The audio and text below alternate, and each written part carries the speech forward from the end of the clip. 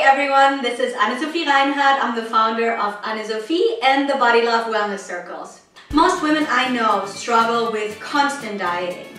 Most women I know dislike their bodies, or at least a part of it. Most women I know struggle with yo-yo dieting. Their weight goes up and then down and then up and then down, but they never really keep their weight. Most women I know want to be free. Most women I know yearn to stop dieting, to stop thinking about food. They want food to not be an issue, to just be there, to feed them, to nourish their bodies, but not more.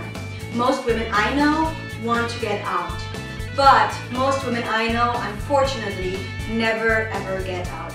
Or they get out way too late. They realize way too late what a gift their body is. They realize way too late what their body enables them to do.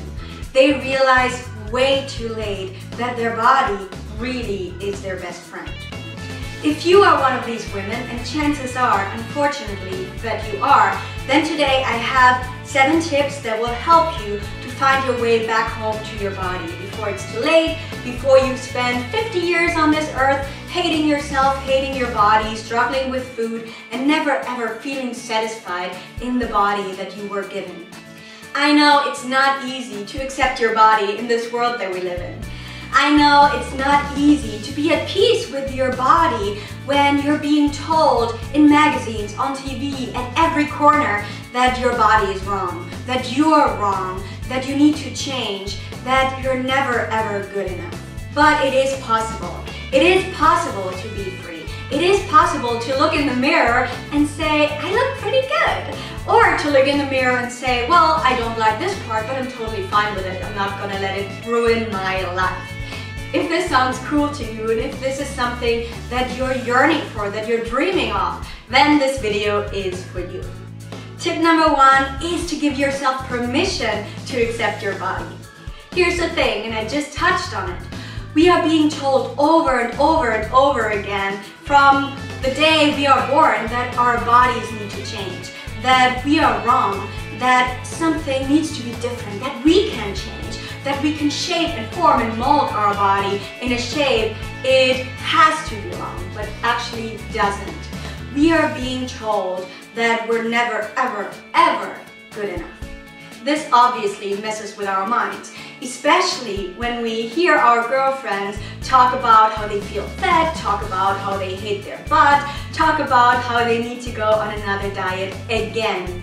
We feel like we have no right to accept our bodies as they are. We feel like we don't deserve to say, I feel okay in my body, even though my body doesn't look anything like the bodies I see on TV. Even though my body does not fit into our crazy beauty ideal of our times. I accept my body. But if you really want to accept your body, you have to start allowing yourself to do so. Tip number 2 is to ground yourself at least once a day.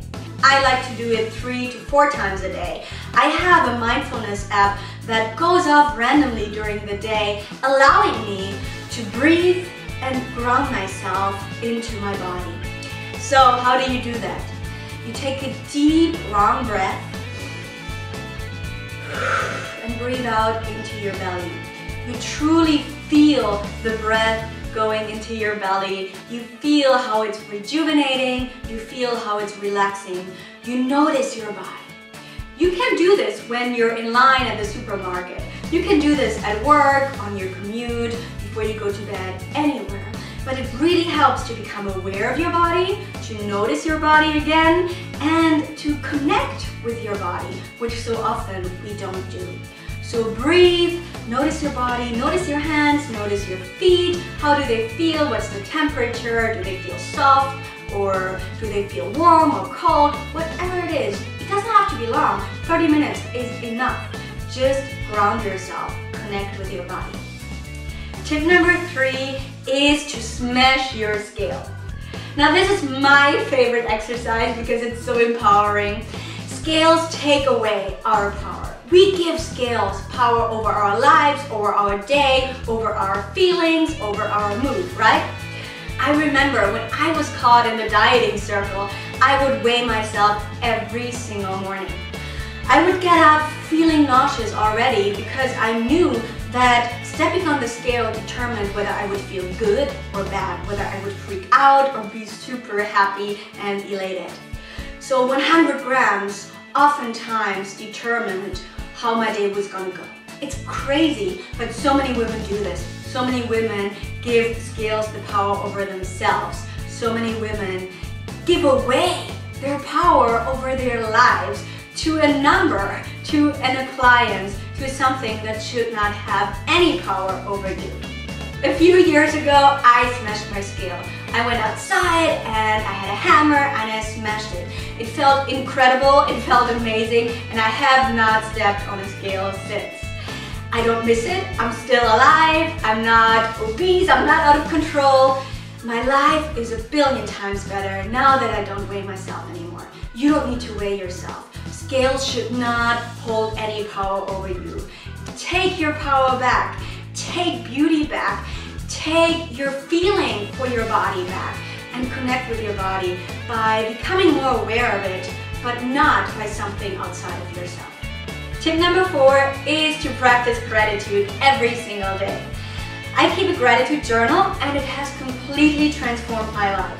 Just writing down 1, 2, 3 things that I'm grateful for every single day has helped me to shift my focus from what I don't have and what I want to what I do have and what I can be grateful for.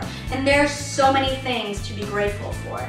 You just have to open your eyes and look around and you will see hundreds of things that you have that are amazing, that allow you to be happy, that allow you to feel abundant, that allow you to be yourself. So I suggest you keep a gratitude journal, or you just think of a few things here and there that you're super grateful for. Set yourself a challenge to come up with 100 things in 100 days that you're grateful for. And you will see, and that's actually scientifically proven, that your life transforms, that you feel happier, that you feel more at peace, and also this goes hand in hand with feeling good in your body. Because if you feel good about your life, you will feel good about yourself. Tip number 5 is to use mantras. And I know this may be a bit too out there for some of you, but it truly helps. When I was at the beginning of my body acceptance journey, and I would lie in bed feeling fat, ugly, bloated, feeling like I had ruined my life, I would repeat mantras over and over and over again in order to calm down and in order to finally accept my body. One of my favorite mantras is, I am safe in my body. I am safe in my body. My body doesn't want to harm me. It's my mind. I am safe in my body. Try to repeat this as often as you like and you will feel more calm. You will see how you relax and how the whole situation doesn't seem so severe anymore. You can obviously use any mantra you like. You can say, may my body be healthy, happy, and free. May I be at peace with my body. May I accept my body. I love my body. My body is my best friend.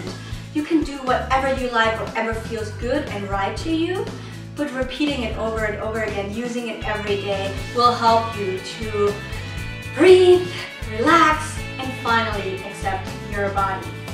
Tip number 6 is to let go of what you think you need to look like. Now this is not easy to do, but it is doable. When you argue with reality and tell yourself that your legs need to be longer, that your arms need to be leaner, that your hair needs to be thicker, you are kind of crazy, because reality is reality, right? You can't change your body. You cannot change the way you look. You are the height you are. You have the bone structure you have. You have the metabolism you have. There's not much you can do about this. There's not much you can change. And if you continuously wish you look different, you basically hurt yourself over and over again. You basically place yourself in an impossible situation. Letting go of what you think you need to look like in order to be happy, in order to be successful, in order to find the love of your life, in order to be truly yourself, is the best thing you can do for yourself. Because honestly, You will not be happier when you lose 20 pounds, but your mind is still messed up. Because honestly, when you find the right guy, he will love you the way you are. And because honestly, when you accept yourself, when you find that place within yourself where you truly connect with yourself, you don't need to look any different. So meditate on it, journal about it, think about it, asking yourself why you believe you need to look a certain way and what you believe will happen once you look that way. And then slowly tell yourself, even though I don't look that way, I still love and accept myself wholeheartedly. If you do this and if you use this mantra in that exercise, in that way, you will begin to let go of what you think your body needs to look like. Tip number 7, and this is super important, is to work on your relationship with food. If you constantly binge and overeat, or if you starve yourself, it is really hard to come to terms with your body. When your body is heavy, when you breathe heavily because you've eaten so much, it's really hard to work on that acceptance, to work with your body, and to feel abundant in your body, to feel free in your body. The same is obviously true for not eating at all. So when you're constantly hungry, when you always feel sluggish and tired, it's really hard to find that your body is great the way it is. It's really hard to find the energy within your body that you can have and that you're supposed to have. So if you overeat, undereat, whatever it is you're doing, work on your relationship with food. You can be a normal eater, and normal is different for everyone. A normal eater in your own way. You can create your own rules. But be mindful of how you want to feel in your body. Do you want to feel tired and sluggish and not able to breathe? Or do you want to feel energized and ready to go, full of nutrients? How do you want to feel? It makes a huge difference in your body acceptance journey. Obviously, don't overdo it, don't go crazy, don't go very strict, but just find that balance. You can find it. I found it. So many women whom I worked with have found it. You just need the right tools. You just need a coach. You need someone to guide you along. And yes, freedom from food obsession is possible. So those were my 7 tips that will help you to come back home to your body. I hope that you enjoyed them. I hope that you found them inspiring. And most importantly, I hope that you will go and implement them. Because here's the thing, just watching videos, reading books, listening to podcasts won't help you to accept your body. Those are great sources of inspiration and you will have paradigm shifts by listening to these things. But it's up to you to act on them and change your life. You need to take action in order for something and anything to change. If you continue doing what you're doing now, being miserable, you will always be miserable. Nothing will change if you don't take action. That's why I want to hear from you. What is one thing that you're going to do today that will lead you to body acceptance? Share it in the comment section below. I can wait to hear your answers. Thank you so much for watching this video. Be sure to tune in to video number 3 in this body loving video series. I will talk to you in a few days. Bye-bye.